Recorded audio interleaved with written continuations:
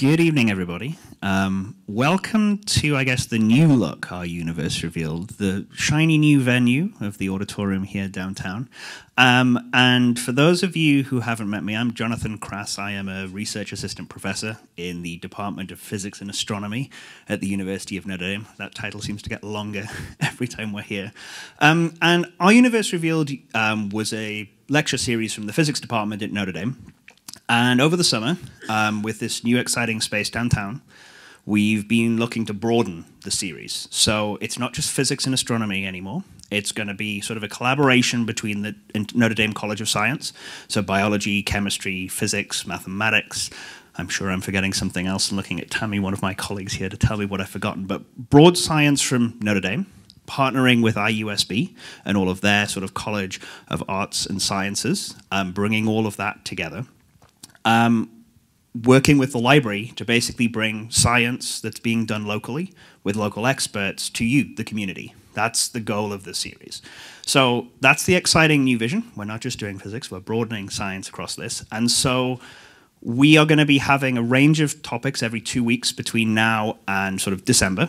I'm going to give you a hint for 2 weeks from now. We're in the search for what's called the God particle, so the Higgs boson. We're going to do a little bit of particle physics with another professor from Notre Dame. We're looking to maybe do biology the week after that. Many of you have probably heard of the Nobel Prizes. They come out beginning of October, so we're going to try to have a panel event where local experts will dig a bit more into what those prizes are about, why they're awarded, and what's particularly exciting about the topics that we're looking at. We don't know what they're going to be awarded from this year, so I have no idea who'll be speaking on that. We'll put them on the spot. But that's going to be the end of October, and continuing to do more kind of broad science engagement as we go through. So that's the goal of the series. If there's specific things you would like to see, you're more than welcome to reach out, sort of come and chat to me at the end. There's our website up here on the screen, nduniverse.org, where you can reach out to us, drop us an email. And there's a pool of sort of people who are supporting the series now across Notre Dame, IUSB, to kind of bring the best experts, the best science communicators to explain what's going on in science research today. That's the goal of the series moving forward. Now, tonight, how many of you have heard of the James Webb Space Telescope? How many of you have seen the James Webb Space Telescope in person? Sorry. How many of you are using data from the James Webb Space Telescope? There we go. So we have two of us up here who know a little bit about it. So I invited Professor Chris Howk here. He's from the Department of Physics and Astronomy at Notre Dame. He's going to tell you about what he does. But he's been at Notre Dame now since 2005. And has been using space telescopes for his research since he was a young graduate student back in 1999. I was 13 at the time. But he's basically been using the Hubble Space Telescope that many of you are very familiar with, all of the stunning images we've seen. It's done fantastic research, but we now have this new space telescope, the James Webb Space Telescope, the successor to Hubble, that's doing all kind of things with far newer technology to give us an exciting view into galaxies, our solar system, the universe. Many of you have probably seen those exciting images. So Chris this evening is going to talk to us a little bit about that, talk to a little bit about what he does with his research for that, but also dig a bit more into some of those stunning images. So without more ado, over to you, Chris. Thanks, Jonathan. So it's great to see everybody out here, especially those of you who aren't actually related to me. Okay, so I appreciate that. Let me move this down. My wife tells me that I talk a little loudly, so I'll move this down to make it a little better. There we go.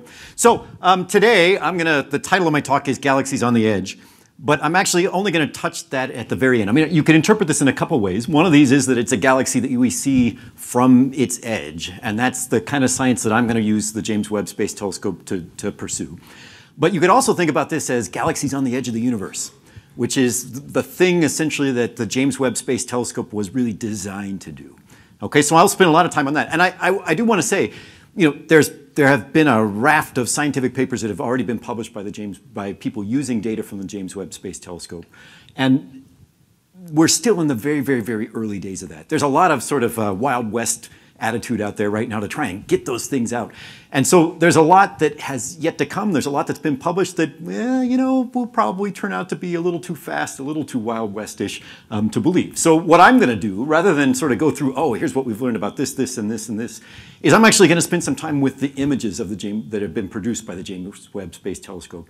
And in particular, images that, you know, we've had a lot that have been released by the project, by the Space Telescope Science Institute. But it turns out there are a lot of astronomers on Twitter who are just as excited about this kind of stuff as you folks are. And so, let me move this down one more.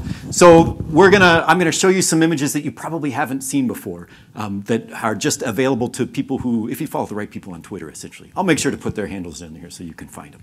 All right, so Galaxies on the Edge. This is a telescope we'll spend most of the evening talking about, the James Webb Space Telescope. It's NASA's newest flagship mission. It was launched on December 25th of 2021, and it has this sort of odd shape. So I want to talk to you a little bit about the telescope, about some of the science that we're doing with the telescope, and a little bit about what we're learning, but more about what we're hoping to learn from this. The James Webb Space Telescope was designed to capture faint infrared light. Infrared light is light that has wavelengths, the little wiggles of light, that are too long to be seen by our eye. So when you see an image from the James Webb Space Telescope, there's nothing that you're seeing that your eye could detect, because it's all light that is too long, too low energy to be detected by your eyeballs. All right, so that's one important thing to remember. It's designed to capture faint infrared light. Now, this is sort of a schematic, and I'll show something like this again. This is Hubble's mirror compared with the primary mirror on the James Webb Space Telescope. Now, if we think about how light is broken down and how we characterize light, the stuff that we see we might refer to as visible light. That's what your eyeball can detect. And that fits into a very, very, very tiny section of what we call the electromagnetic spectrum. That is just a big word for different colors, different kinds of light, different energies of light. And the Hubble Space Telescope, it can observe from the ultraviolet through the very beginning of the infrared. But it's mostly an ultraviolet and visible telescope. The James Webb Space Telescope, by comparison, is made to just overlap with Hubble's wavelength range a little bit and extend way out into the infrared to detect light that Hubble can't see at all. And so it was designed to be very sensitive to very faint infrared light. And so you might ask, well, how does it do that? The first part of how it does that is that if you compare Hubble's mirror, the primary mirror, the one that actually does all the light collecting, with James Webb's mirror, Hubble has a diameter of about 2.4 meters, which is about 8 feet. Okay, so like, you know, me plus another half of me or something.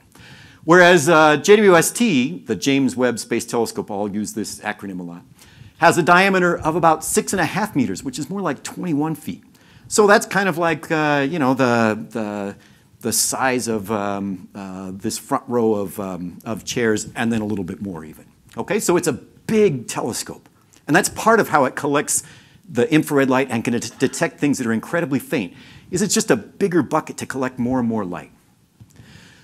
The other way, or one other important aspect of its design for detecting faint infrared light, has to do with the color that you see here when you see images of the Webb Space Telescope. See that? I like to tell people that it's the most Notre Dame of all telescopes because it's coated with a thin layer of gold. And because they coat it with gold, gold is very reflective in the infrared.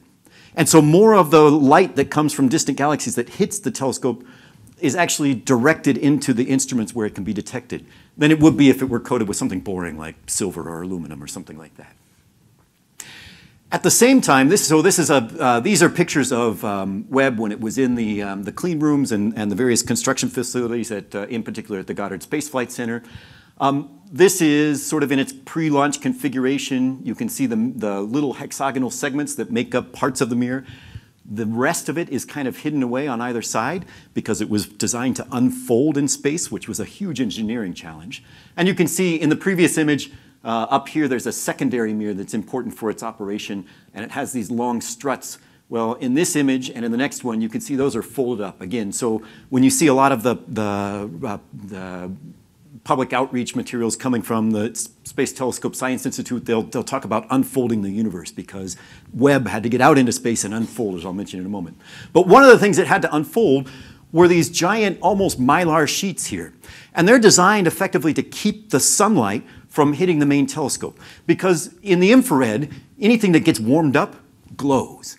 And so if it weren't for these sort of tennis court-sized shields that have many, many layers, I think there are 5 or 6 layers of them, that block the telescope from seeing any sunlight, then the telescope itself would just glow in the infrared. So that would be like trying to go out and see a faint star by standing underneath a light post.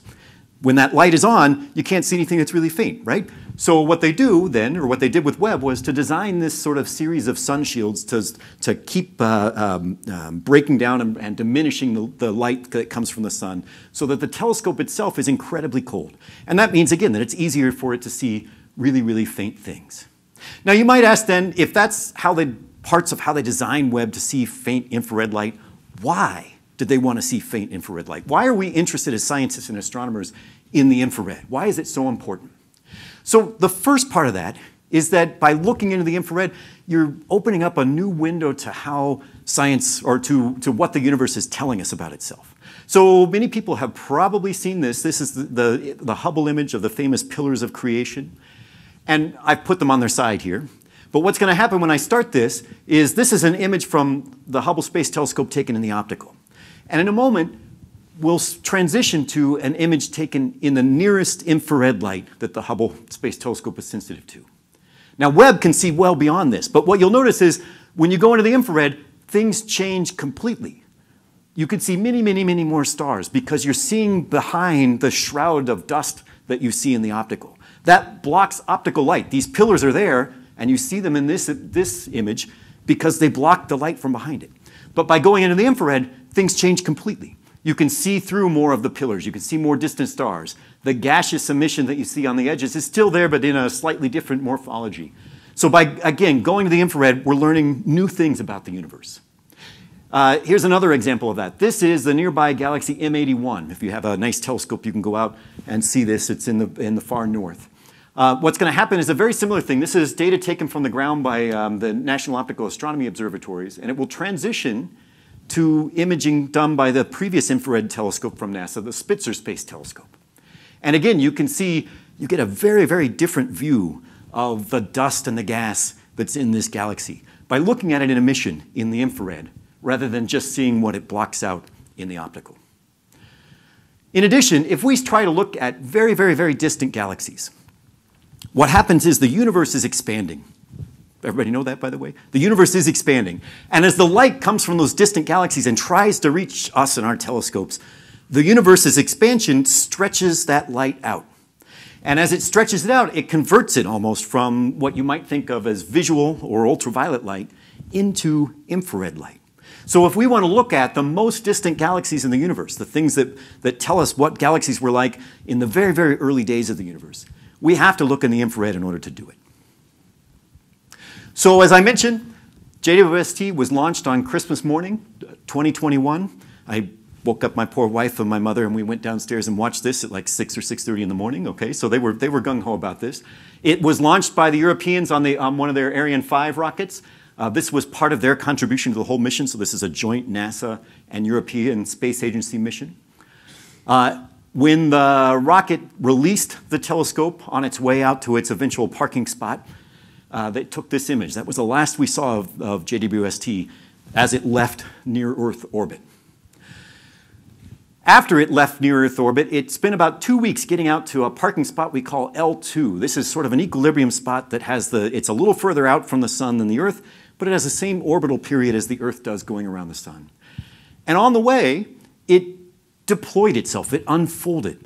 It unfolded its sun shields. It deployed its communications antennae. Eventually, it unfolded the secondary struts and the mirror itself.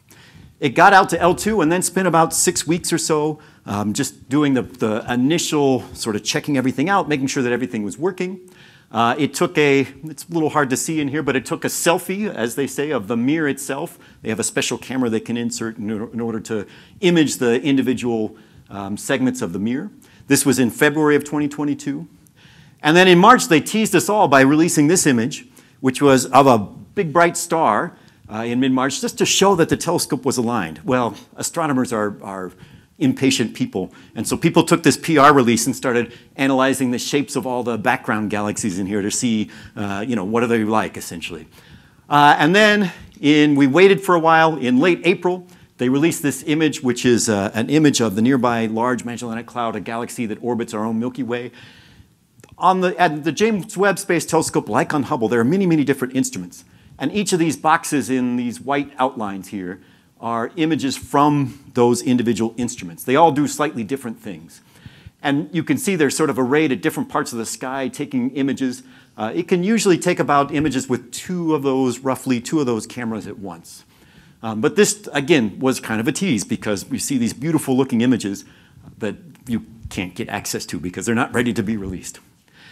And then in early July, mid-July here, they released the first of the publicly available images. This is an image of the Carina Nebula. It's a star-forming complex in our own Milky Way. It's lit up by big bright stars that sit off the edge of this image that are illuminating this gas and dust and ionizing it, energizing it, as it were.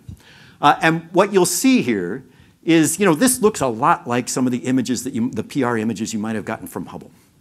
But as I mentioned, you have to be a little careful when you interpret all of this, because none of this light is light that your eyeballs could actually detect. So in some ways, this is an interpretive image. What the astronomers at the Space Telescope Science Institute have done is to take filters, take an image of this part of the sky and many different filters, going from blue to red here. But where blue and red don't actually mean blue and red, they mean slightly infrared to very infrared, if you want to think about it that way. And they've stacked them together to give a view of what's happening in those different filters. Some of those filters isolate the light from stars, some isolate the light from dust and gas and emission, and some isolate only gas, for example. And so they've tried to stitch this together in a way that tells you about essentially what's going on, right? So if a filter has only gas in it and another filter also only has gas in it, well, they might put those together and give them the same color in a way that lets that stand out. So that, in this case, is the blue here, for example, is you can see sort of striations in this that are likely coming from magnetic fields that are confining the hot gas. If the emission isolates emission from very, very small dust grains, they might make it red-orange here, which is why you see this almost cliff-like appearance there. But again, we have multiple instruments with Webb. And so this is with the shortest wavelength camera. If you look in the longer wavelength camera, you get a view that looks a little like this.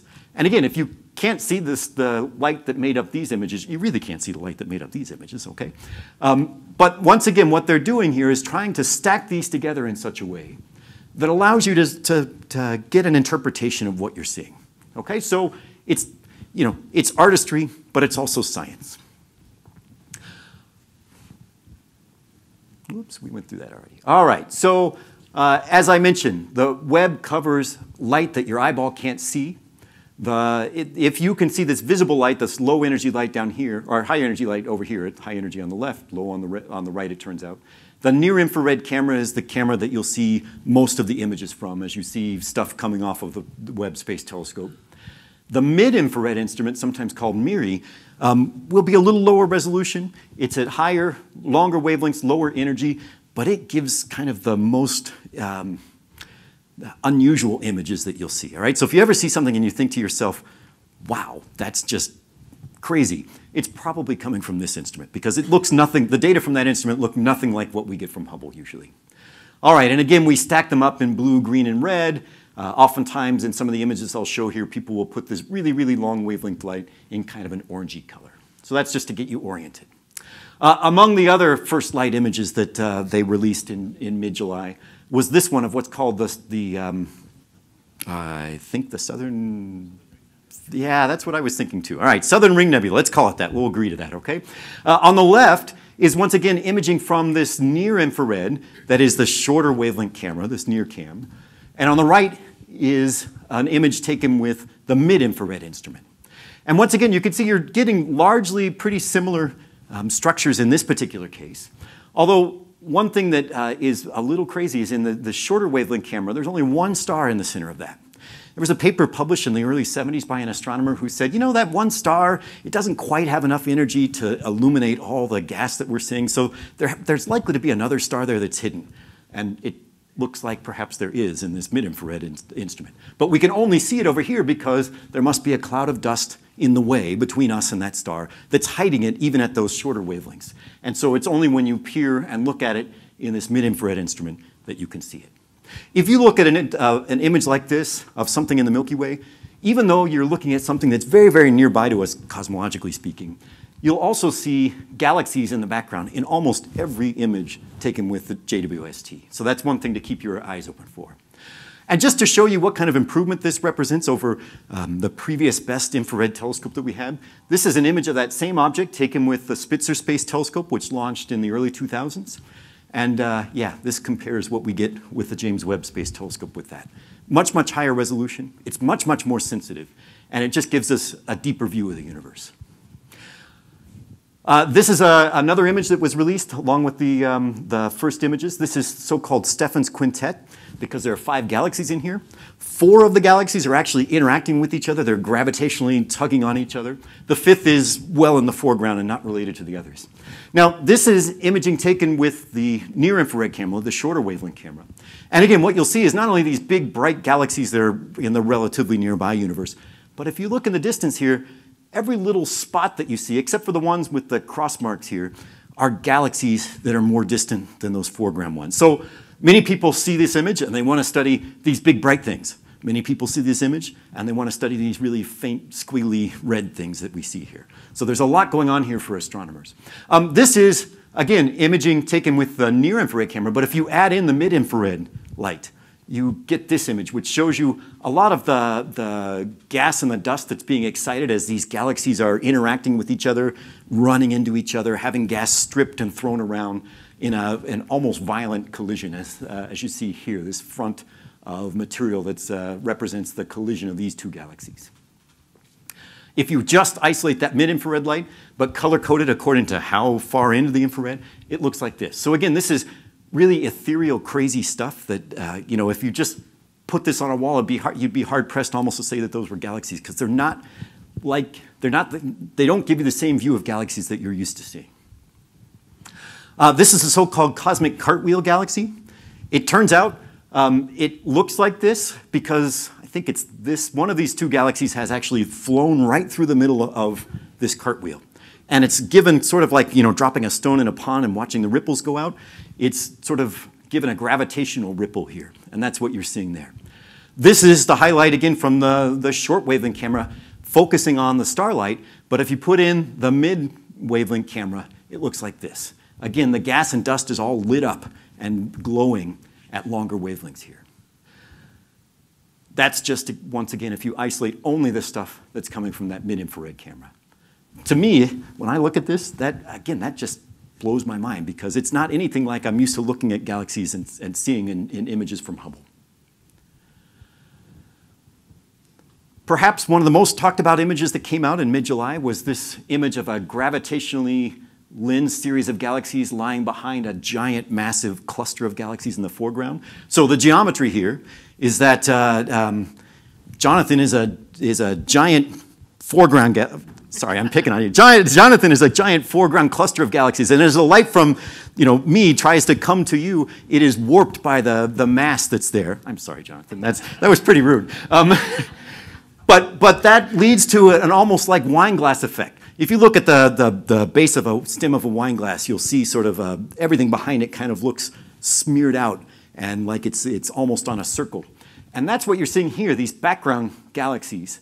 They are stretched out by the magnification of just the mass in this foreground galaxy. And there are a lot of crazy things here, but what I want to use this image for is to emphasize again why the Webb Space Telescope is important compared to Hubble. It's a little hard to see with all the light in here, but if you look on the left, here are a series of images of galaxies from the James Webb Space Telescope. And on the right, what you'll notice is, even though you can't see them, they're the Hubble Space Telescope images of the same parts of the sky. And it's almost more dramatic that you can't see them over here, because even if you came up here and squinted, you would not be able to see these galaxies very well. Oh, there we go. Thank you, Jonathan. So here we have a foreground spiral and a little knot of things that have been lensed behind it. Here we have a foreground train wreck, something like that. These are the Webb images of quasi-random parts of the sky. These are the Hubble images. And you'll notice there's almost nothing there in Hubble because it just doesn't reach long enough wavelengths to detect these very, very distant galaxies. Another series of examples is over here. These are galaxies that are not detected at all in Hubble. At least over here, this train wreck, you can kind of see smudges of it. This thing down here, you can kind of see smudges of it. Well, these are galaxies that are so red that Hubble cannot see them at all. And so that tells you, this demonstrates exactly why NASA built the James Webb Space Telescope. It's to go after these things that Hubble can't see at all. I do want to point out this particular galaxy in the main image. It was up here, this one. There's a foreground, very bright elliptical galaxy that's associated with that foreground cluster. And behind it, a spirally disk galaxy lies almost immediately behind that foreground galaxy. And the way that the gravity has warped that light, it's almost like you're looking at a Salvador Dali image, which I find really cool. Now we move into sort of images that you probably haven't seen. This is an image of the galaxy Messier 74. It's a very nearby galaxy. And so one of the things that actually surprised the Space Telescope Science Institute, the way we assign time on the James Webb and the Hubble Space Telescopes is we have people write proposals that they send in, and a cadre of astronomers, a bunch of astronomers from around the world, judge them, and they say, well, these are the best, and so those should actually be, you know, the ones that we use. Those should be the galaxies we look at because they were proposed by these folks. And they were surprised that they thought they would get a majority of their requests for things that were the most distant galaxies in the universe. And in fact, what happened was people were really, really, really interested in looking at things that were very nearby because we get views of even those very nearby galaxies that we hadn't expected. So this is a galaxy much like our own Milky Way. We're seeing it face on. So if you think of the Milky Way as being like a dinner plate, we're seeing it looking down on the plate. And this is data taken with the long wavelength camera, the one that I say kind of, you know, gives you an ethereal, strange view of galaxies. And I think that's exactly what this is. It's almost like a whirlpool down into, well, it's a whirlpool into someplace not pleasant. Hades, let's say, something like that, okay? And you'll see there are spiral arms in this thing, but they're broken up by places where conglomerates of stars that have all been formed together have exploded all together in time and formed giant bubbles. Here's a giant one out here, for example. Here's one in here, a little one. There's a little one there. And so we're learning about how stars affect their surroundings, how the gas and dust gets collected in spiral arms and forms new stars. We're learning about how many stars are formed in all these knots that are kind of the red-orange color here. And some of them, even these little red dots, are things that we probably didn't know existed before. Okay, so this is, by the way, Judy Schmidt on Twitter is a very good follow if you want to see random new Webb Space Telescope images because she does a really nice job of stitching them together. The European Space Agency took her work then and compared an image of the same galaxy taken with the Hubble Space Telescope with what we see with Webb. And once again, you'll see this. Wow, it's kind of hard to look from one to the other and say, that's the same galaxy? So you're learning something brand new about this galaxy that we didn't know before. Here's another example from Judy's work. This is a Hubble image of another nearby galaxy, and it's going to slowly transition into the Webb image. So what I want you to notice is these dark lanes here, those are places where dust has hidden background light. It's absorbed some of that background light. And when we look at it with Webb, it looks like that. So now all of a sudden those dust lanes have kind of lit up. Not only that, but you'll see in the nucleus where, you know, it looks a little bright there. All of a sudden in the nucleus, there's this giant, bright, blasting spot there. That's because down in the middle of the galaxy, there's a supermassive black hole, and there's material swirling around trying to dump itself onto that black hole, and it's giving off loads and loads of energy. But in the optical, it's kind of blocked from our view by dust, and it's hard to see amongst all the stars, etc. This infrared view sort of lets it come booming through here.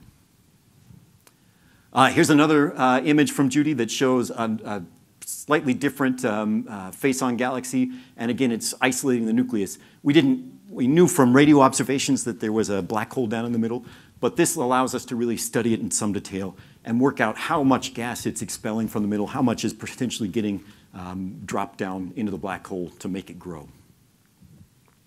There will be some extraordinary solar system science that comes out in the near future. This is just a preliminary view of what that might look like in part. This is an image of Jupiter, if you didn't know. You'll see the great red spot here is glowing brightly because it's giving off a lot of energy. There's some interesting stuff in here. It's very difficult to see, but if you look really closely, you'll notice that Jupiter actually has a ring. They're not as extraordinary as Saturn, but they're there. So you can see the rings in this image. It turns out this sort of blue fuzz that you see down here is because Jupiter has an aurora, much like the Earth does. That aurora is so bright that it's actually causing a diffraction. These are just the spikes that you sometimes see from stars in the Webb data. There's another spike over here that comes from the moon Io that's off the frame. There are 2 little moons in here of Jupiter. Just released from the Space Telescope Science Institute is this image of the so-called Tarantula Nebula in the south. And what you can see is, again, the giant complexes of gas and dust that will eventually form stars. But the other thing that's in here, of course, is this giant complex of stars, this cluster of stars over here on the right, this glittering jewel of a star cluster. There are stars down in the middle of that are 100 to 150 times the mass of the sun. We, for the longest time, didn't even know if they existed. And when we were able to, with Hubble, dig in here and say, well, how many of them are there in that little space? There were like 40, okay? So Webb is going to allow us to see not only those stars that we knew from Hubble, but the ones that were hiding out here in the gas and dust, and eventually disentangle how those stars got formed. To show, again, how different things can be from the shortest wavelengths in Webb to the longest wavelengths, this is what the MIRI instrument shows. And you'll see some of these dusty features that are blocking out light at short wavelengths now start to glow like ethereal little ghosts up here in the longer wavelengths. I think this is the last of the ones that are sort of coming up. This one is actually not finished. This is an image of the famous Orion Nebula. You can see this with your naked eye if you're in a dark spot. You go out and you look at the sword of Orion, and one of the quote-unquote stars is actually the Orion Nebula. So this is a Hubble image showing the gas and the dust. The gas is emitting, and that's what gives it all the colors and the way they put these images together. And what you're going to see is the beginnings of the James Webb Space Telescope images of this, because they're actively observing this. And the people who put this together, they had like 4 or 5 frames to stitch together for the beginnings of it, but a lot of it's missing. So I'm going to give you a preview. And in a few weeks, hopefully, they'll release the whole thing, and you can say, yeah, I knew about that, all right? So this is the optical view of the Great Orion Nebula. Here it is, the James Webb Space Telescope view at short wavelengths. But I think what's even more impressive is, again, when you get into the longer wavelengths and you start to see the dust in emission. This sort of green emission that you see here is the front side of that cavity that's been carved by the hot stars and their winds, and it's glowing in these wavelengths that Webb can see. Again, this is not anything almost like you would see with Hubble, because it just can't observe this sort of material. All right, so let me spend my last like 2 or 3 minutes then saying, oh, what are we going to do with the James Webb Space Telescope? And that has to do with galaxies on the edge. This is a thing actually that I've been waiting 25 years in order to do, but there was never an instrument that could really do this stuff. So I got really interested as a graduate student in looking at galaxies like the Milky Way that do look, you know, if you take that plate analogy where the Milky Way is like a dinner plate and you look at it from the side, what you can do is you can start to study how gas and dust are ejected from the galaxy and how they're blown out in a wind. Now you might say galaxies have winds? And the answer is, yeah, actually, galaxies they drive massive winds of material. So this is the nearby so-called cigar galaxy. And you'll see that it's a little galaxy, but it's got a huge amount of stars being formed all at once in the core. And this is a Hubble Space Telescope image. You can see this red stuff that comes out. So this is the disk of the galaxy sort of going diagonally. But in the other direction, this red stuff is a wind, that those stars, when they die and they explode, they push around material and can eject material from a galaxy altogether. Now, this is what this looks like in the optical. And what I'm going to show next is, what does this look like when you look into the infrared with the Spitzer Space Telescope, the previous infrared telescope? And the answer is it looks like that, okay? All of a sudden now, it's grown in terms of how much of that wind you can see. And it's not only confined to a narrow cone that's down in the core, but it's kind of coming all from out the disk, all throughout the disk here.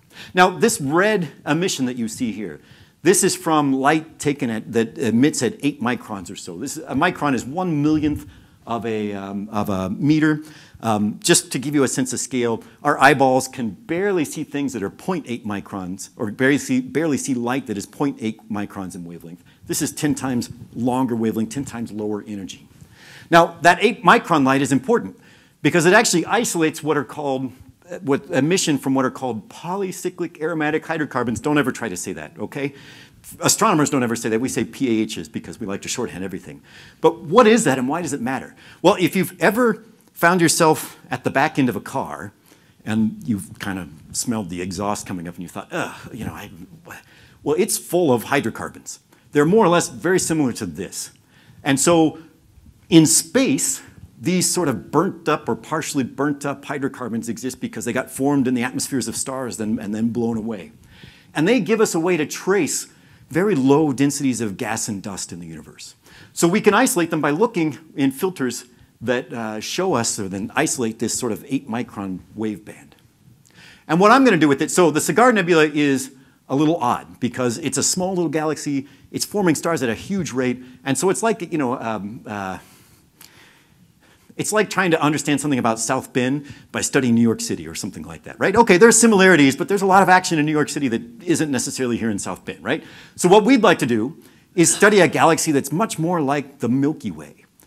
That specific galaxy that we've proposed for and gotten time for is this one, NGC 891. It's a very romantic name, right? So that's the new general catalog. It's the 891st entry in it, et cetera, et cetera. So we're going to use JWST to study this particular edge-on galaxy because it is very much like the Milky Way. And not only that, but what we're doing is we're imaging it with this long wavelength camera that gives us these very ethereal views. So instead of seeing the gas and dust that's associated with the spiral arm and looking down on it, we're going to look at this galaxy from the edge. And we're going to see how those explosions create then tendrils of gas and dust that come out of the galaxy. So the images that we get, I'm going to predict, are going to look like a thin little hamburger with lots of hair growing out of it. Now, if you go home tonight and you can't sleep because you got that in your mind, I'm sorry. It's just the best analogy I can come up with, all right? So hopefully, we're getting data from the Webb Space Telescope coming soon. The problem is whenever they schedule these things, they have lots and lots and lots of constraints. There's a 6-week window every year that they can do our observations of this galaxy. The telescope has to be pointed away from the sun, so there's only part of the year that they can observe this section of the sky. The orientation kind of has to be right, so they have to they have to cut down on the number of days that they can observe it, et cetera, et cetera. There's a window centered right around the beginning of every year that they can do our observations. Currently, when they send me an email saying, oh, here's your plan window, it's January 1st, 2024, right? Actually, it's January 12th through 24th, 2024 is when they say the window is right now. And they sent me an email recently that said, oh, updated plan window, January 11th through 23rd, 2024. So they moved it like 2 days or something like that. But what often happens, based on my experience with the Hubble Space Telescope, is they try not to make you wait that long. So I suspect they're going to try and wedge it in 2023. And if we come back in 6 months' time or something like that, hopefully I'll be able to show you the picture of the hairy hamburger at that point. So, all right, thank you, everybody. Let me just point out, NASA has done an amazing job with this telescope, NASA and the European Space Agency.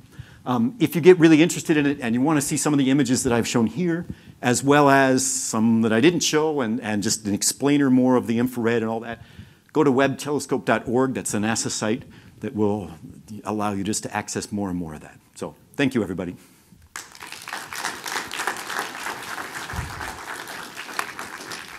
Before we launch into questions, I'll give Chris 30 seconds to recover.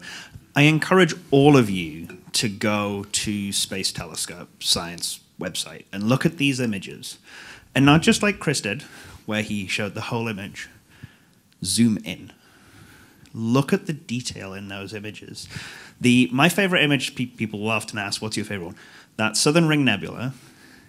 Go look at the detail on the edge of that ring, and it is incredible. Just the sheer amount of detail that you can see there. So I encourage all of you to go do that. I went looking at it on my cell phone when these first came out because I was traveling, and I just zoomed in and zoomed in and zoomed in. It was just like at my phone for like hours looking at these things. So there's just a huge amount of detail there, so I encourage you to all do it. Anyway, any questions from the audience? Great question. So the question was, how are sort of the infrared images from James Webb affecting our understanding of sort of dark matter and the theories of dark matter? Right. So let me again preface this by saying that, these data have been available for about 2 or 3 months. And among other things, the calibrations for them are not set. They're constantly changing. They're still calibrating the telescope. What that means is that when we look at how bright something is, we could get it wrong by up to 20, 30% in a given filter that, for a given specific wavelength of light. But things like morphology, that is the structure of what the images look like, that's pretty set. That's not affected by that. And I think at this point, it's a little too early, for the most part, to say that it's affecting our understanding of dark matter and things of that nature very much at all yet. One of the ways in which we study the distribution of dark matter is with these images of these clusters of galaxies, because we can use the ways in which the background galaxies are stretched and warped in order to delineate where the mass is in these clusters. And so images like this, where we do a much, much better job of detecting many, many, many more galaxies than we can do even with Hubble, for clusters that are at redshifts, well, at times in the past, or that is, they're very local, is what Hubble did well, but also very, very distant ones. James Webb will sort of clean up on that and allow us to trace where the matter is more directly.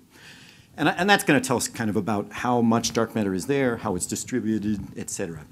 So I would say at this point, probably not a lot, at least not that I know of, but hopefully in the future. Good. I'm just going to repeat the question. Yes, so the question is, so Betelgeuse is a massive star that we can see in our own galaxy. What is Webb going to tell us about what might be going on with Betelgeuse? Because it's been doing some very weird things over the last few years. Yeah, so again, if you go out on a winter evening and you look at Orion, the Great Orion Nebula is part of the sword of Orion. While you're looking at Orion, there are sort of 2 stars that are at counterpoint to each other. The lower right, which is the foot, is bright blue. And the upper left, the shoulder, is bright red. And that bright red star is Betelgeuse. And yeah, Betelgeuse has been dimming significantly. It seems like it's coming back a bit. And when we've looked over the years at Betelgeuse with the Hubble Space Telescope and even some ground-based radio telescopes, it's not, most stars in the sky, when we point to them, we can do a pretty good job of modeling them by saying they're a sphere that's pretty uniform, right? Looks the same whichever way you look at them. But Betelgeuse almost looks clumpy. So I have, on several occasions, been in the shower and thought to myself, why haven't they looked at Betelgeuse yet? So the answer is hopefully it will tell us a lot, because it's looking at wavelengths where Betelgeuse is particularly bright, but also where the dust that we think is affecting the outer layers, the atmosphere of Betelgeuse, is both glowing and blocking light from that star. So hopefully we'll observe it soon, and hopefully we'll get some new information about that. Because again, it should be able to trace the gas and dust that are, particularly the dust that gets formed in the outer atmospheres of that star, much better than Hubble could. Hubble mostly sees that dust by saying, oh, it's blocking something out. We might be able to see it by saying, oh, we can see it glowing and say something about its temperature and its composition, et cetera. So that's a great question. I can't wait to see the answer. What's on the screen? So just so we can capture it. So many of you will be familiar with the Hubble Ultra Deep Field, one of the deepest images we ever took with the Hubble Space Telescope. The history of that is getting astronomers to stare at a blank patch of sky for a really long time. Sounds crazy, but one of the most famous images that came out of that mission. How does sort of James Webb compare in terms of the size on the sky and the science we might be able to do? So the cameras on the Webb Space Telescope are almost exactly the same field of view on the sky as the cameras on the Hubble Space Telescope. A fingernail. Yeah, exactly. Now, they've stitched several of them together to make something like this. Okay. If you're familiar with what we'll call the frontier fields with Hubble, which were sort of a deep field that pointed at a cluster kind of like this, they're very similar to that size. This one is, at least. So they're, in general, when you see an image that's made from the Webb Space Telescope, if it's a singular image, it's usually pretty similar to what you would get in sort of a singular pointing with Hubble. Now, things like the Southern Ring Nebula, like the M74 and things like that, will be slightly more area on the sky because they will have mapped a more contiguous area. And in fact, the galaxy that I showed you that we're going to image, on the sky, it's about a half a moon across if you went from tip to tip. We are not going to image that much of it. So our images, for example, will cut off radially about there They'll come out vertically out to about here and cut off radially about there again. Okay, so something like that.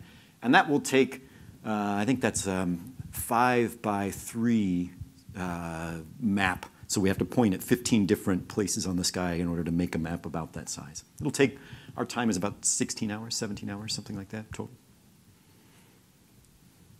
I can tell on Twitter you're going to be all over it when your data is going to be taken. You can actually look on Twitter and it will tell you what the Hubble Space Telescope and the James Webb Space Telescope are looking at. And the number of astronomers that go crazy when it says it's looking at this for this specific professor, it's like the woohoo moment. So you can always find out what they're looking at on Twitter. You can actually follow them on there. Not only that, but if you want to be inundated with tweets, there is a Twitter quote-unquote bot. And what it will do is it goes and it finds not only when things have been, it will say, oh, this was observed, but if the data, a lot of the data that are coming in from Webb. So historically what happens is if you propose to get data, it's yours to look at alone. Nobody else can look at it for usually 12 months, okay? But a lot of the data early on with Webb that are being taken are free to look at to anyone in the world, whatever. So it posts raw frames from the James Webb Space Telescope, essentially minute after minute, effectively. And when you look at them, you will be surprised because they don't look anything like this. They're not real shiny and pretty. They've got what look like defects in them and everything. We understand that's just the way these detectors work, and we have calibrations that take a lot of that out and make these pretty pictures. But it's instructive to kind of look at them and see them in their raw form, too. So great question. Yeah, so that's a really good question. So the question was, there was the image of Jupiter. So how much of the time on James Webb is sort of committed to studying like our solar system and our galaxy versus, looking further afield to the edges of the universe? So, and I wish I had grabbed this chart, but the solar system, we can do a heck of a lot in the solar system without spending a lot of time, it turns out. We're a little confined because we can't look at the inner planets at all, because that would mean pointing the telescope towards the sun, and that's a no-no, especially for the heating things. So we can do a lot of solar system science without really allotting a lot of time to it. And in the Milky Way, it's kind of similar in some regards, depending on what science you're doing. We're going to spend a lot of time looking at boring old planets around other stars. I'm sorry, Jonathan. Looking at planets around other stars. The context is my research is exoplanets and looking for planets around other stars. Yes. So we'll have that one out tomorrow.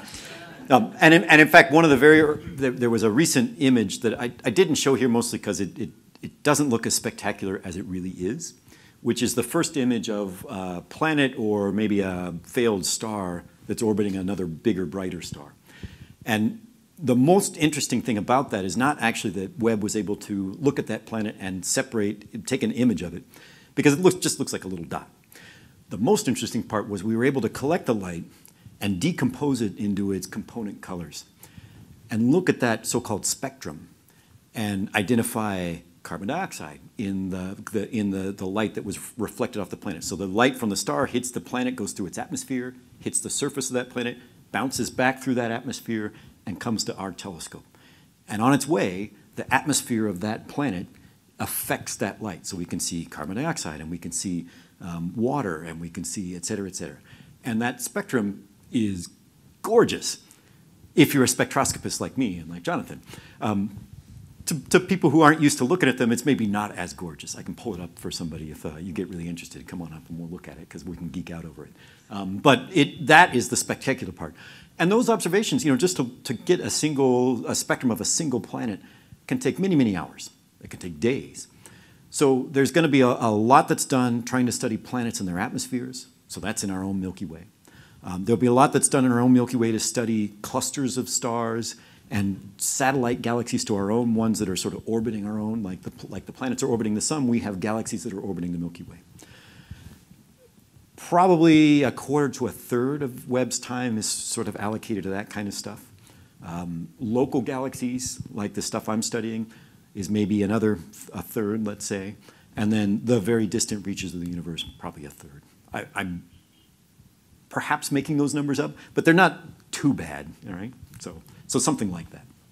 And again, the way that gets set is not by NASA saying, we're going to study this, but by the astronomical community submitting proposals to do things. And NASA says, well, if half of all the time requested is to go to studying clusters in our own galaxy, well then we'll break down half of Webb's time and give it to those kinds of studies. If half of it is to do, edge-on galaxies, or something like that, well, we'll commit half of it to that then. So it's the pressure from the community and the things that the astronomers say they want to do that sort of drives what we look at. And I think to add for the Hubble Space Telescope, that was designed to measure the expansion of the universe. That's nowhere near now its most famous discoveries because science advances. I mean, some of the early results that Chris mentioned, the ones that are a little Wild West out there, but there's some of those that are like, okay, well, if this turns out to not be so Wild West, it starts challenging some of the theories we already have, which means we're going to need to take different measurements to test different theories and challenge our understanding. So what we know now, if you had this talk in 5 years' time, could be completely different what we're looking at. We might be like, edge-on galaxies, they're boring, we should look at exoplanets all the time. 1-1. But it will change depending on kind of, what the science is saying at the time. And there's a lot of sort of strategic reports that come out every decade about what is the most important drivers for science, that we should be spending time on these facilities and other sort of federal funding on those kind of topics. When Hubble was proposed in the 70s, the list of things it was going to do they're not in the, maybe one of those is in the top 10 for the most famous discoveries that the Hubble Space Telescope made. Not only that, but again, to tell you how quickly things change. I took a course in graduate school that told me that the universe is slowing its expansion over time. And by the time I left graduate school, we knew that, oh, wait, the universe's expansion is actually speeding up, right? So you have to kind of be able to pivot on, it feels like almost a weekly basis on the things that you think you know. We know the grand outline, certainly, but we're always learning new things. Good question. So the question was, we've had Hubble in the sort of ultraviolet and visible. We've now got James Webb in the infrared. What about going the other way? So going to like the extreme ultraviolet, the X-rays, the gamma rays? No, I was referring to the other side. Oh, you're going towards radio? Yeah. Ah, right, to look at even longer wavelengths, you say. Yeah, and in fact... Which should be further away, correct? Yes, in many ways. So it turns out that, yes, we can do that. The Herschel Space Telescope did that. The Spitzer Space Telescope went to longer and longer wavelengths than this. This telescope can observe light out to about 30 microns, which is, 50 times longer than your eye can see. Okay. At longer wavelengths, you can do some of that from the ground. So, for example, the ALMA telescope, which is an array of tens of telescopes that work together in the high desert plains of Chile, that can observe at those wavelengths. So there are certainly some instruments that can do it. It's just that and in fact, ALMA is pretty extraordinary at that. The difficulty is that when you look in the optical and the infrared, it's like being in a place where you can, if you're driving in the car and you wake up and you look out the window, you can tell where you are because they're really, really distinctive features, right?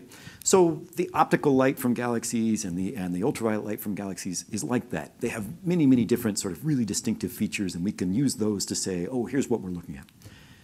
When you go out to longer wavelengths, it's kind of like driving through the cornfields of northern Indiana, where you can look out and you can say, well, am I outside of LaPorte, or am I outside of Shipshewana, or am I outside of Kokomo? I don't know, because it's all kind of flat and looks about the same. A little featureless. There's corn, all right, but corn kind of looks the same one place or the other. And so when you go into the longer wavelengths of light, that's kind of what it's like. You're in that sort of, well, all right, it's flat and there's corn, but I can't tell exactly what I'm looking at. So you wouldn't expect to see more past what you're seeing with. So, I mean, eventually you would. And in fact, Webb can observe between, so the longer wavelength camera, MIRI, can observe between, roughly 6 microns and 30 microns, and that's really interesting stuff. But right now the technologies are such that it's less sensitive than at the shorter wavelengths. The resolution is lower, so we can't collect all the light and put it into a pinprick little spot. It's a little smeared out. And because of all those things, it is a little less able to see those very most distant galaxies, okay? Now, it's not unable to see those, and it will see the brightest of them, but in terms of really pushing and seeing, I mean, what you would like to do is to say not only the first galaxies, but the first stars that formed in the universe. We won't see those with Webb because they're too faint, essentially. In order to do that, you would have to build a Webb that's another 5 times bigger in diameter or 10 times bigger in diameter or something like that. So that is a future, but I will not only not be doing astronomy when that one is launched, but I will probably be dead. So we'll look forward to that for the future, you folks who are youngsters here.